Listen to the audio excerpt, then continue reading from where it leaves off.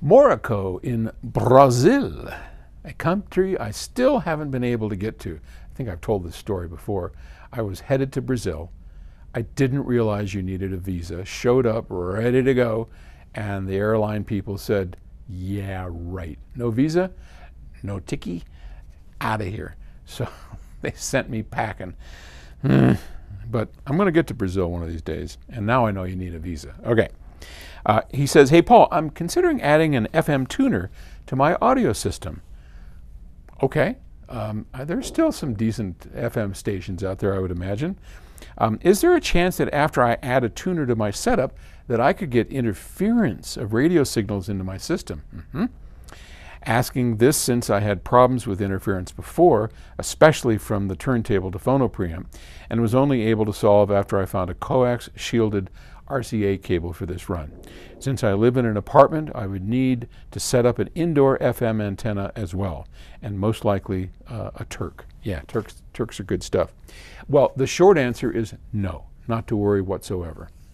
The fact that you are bringing an FM signal into a tuner keeps it all within the tuner, and the amplification of that antenna and FM should never bother anything else in the system, for sure.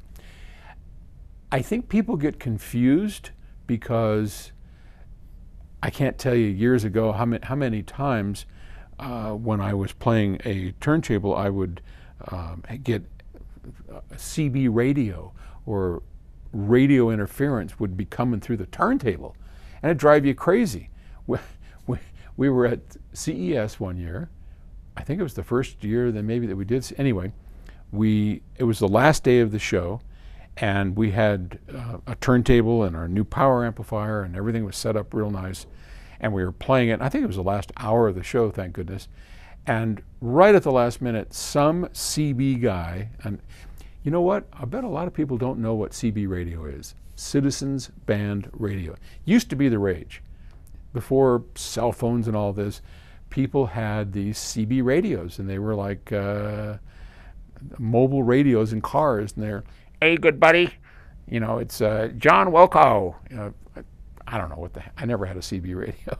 But some of them, and they were limited in power. They only had like 3 or 4 watts. So these guys would buy these giant 250, 300 watt pirate radio kits, and they'd put it in their car, and they would blast this CB signal out from their car, trying to reach their buddy in Milwaukee or whatever.